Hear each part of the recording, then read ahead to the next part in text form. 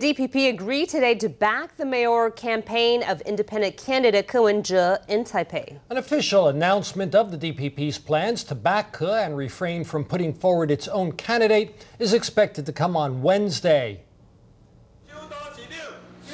Just before noon today, Ko Wen-je arrived at DPP headquarters.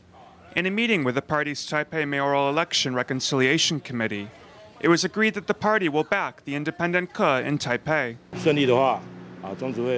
If everything goes smoothly, the Central Executive Committee will announce on Wednesday that the DPP will not nominate a candidate for mayor and will recommend that voters choose Dr. Ko.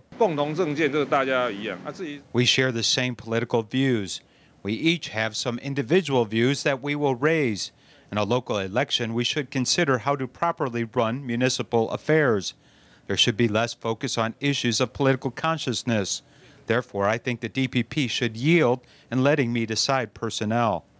Ko agreed to attend a joint policy forum that will include DPP nominees for the upcoming mayoral and county commissioner elections. As for funding, the DPP said it is unable to directly finance Ko's campaign, but it will assist with fundraising.